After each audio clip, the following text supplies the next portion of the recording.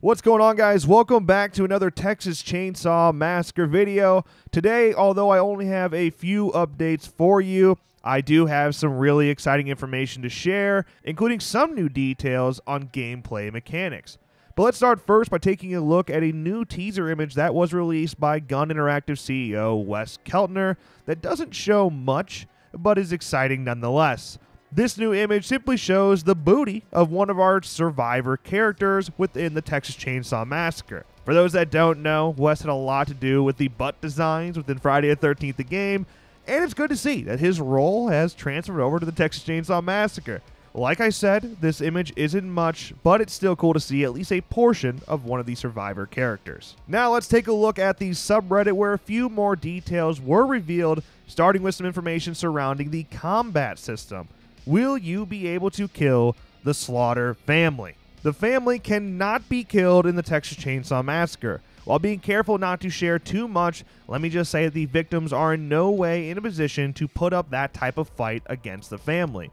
Now, there will be ways for the victims to defend themselves. However, engaging in full-on combat with the family is not something that the victims can readily do. While I cannot reveal much more than that, I can say the game is simply not structured like that. Combat is the last option to the victims, as it only makes sense out of sheer desperation rather than as a viable tactic. For me, I'm really excited to hear this. Combat within Friday the 13th the game was something that at many times just got out of hand. With counselors consistently having the upper hand on Jason. With the Texas Chainsaw Massacre, the Slaughter family at the end of the day are just deranged, not supernatural humans. The ability to fight back in excessive ways could lead to something that wouldn't be very true to the franchise that we know. The victims that we see in the original Texas Chainsaw Massacre are going in empty-handed and really don't have sufficient weapons to fight back with. But that said, Matt does seem to be saying that there will be a way to fight back. It'll just be very limited and an absolute last resort in-game.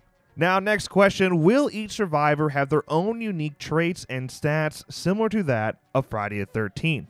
There are attributes similar to F13, though they will not be identical, and they will also not be the entire identity of the character.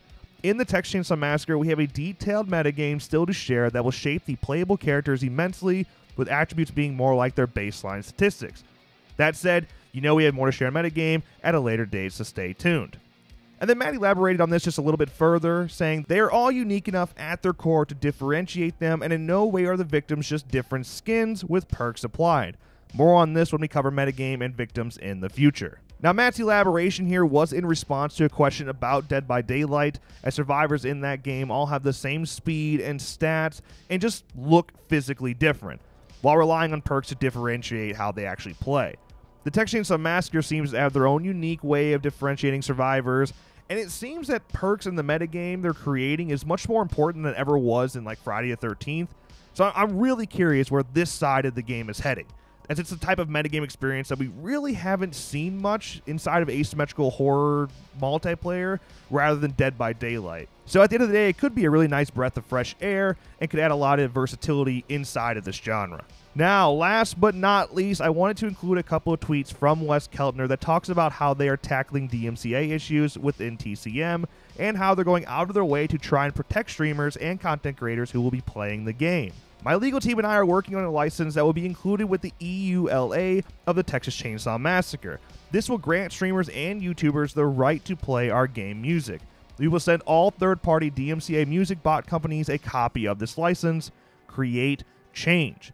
While nothing is 100% perfect against music algorithms, it is a step in the right direction. It's an aggressive step to protect our game, players, and streamers. As a content creator, I obviously very much appreciate the effort they're putting in to overcome the issues that many creators have been facing with DMCA, especially over on Twitch. This type of approach, if it goes to plan, could be the future of how developers implement music in their games. Over the course of the Friday the 13th game, I've received hundreds of copyright claims on our streams for music that is featured in the game. While this didn't affect me much because of how YouTube handles their copyright issues, this created a lot of issues for other creators and streamers, especially over on Twitch. To be able to potentially avoid those issues entirely would be a massive achievement, and I really, really hope that works out for the sake of all of us creators and game developers. But that's it for today. Let me know your thoughts on all of this in the comments below. Would love to discuss it with you. And if you enjoyed, make sure you drop a like and subscribe for more updates like this one. And, of course, as always, thank you guys so much for watching, and I'll see you in the next one.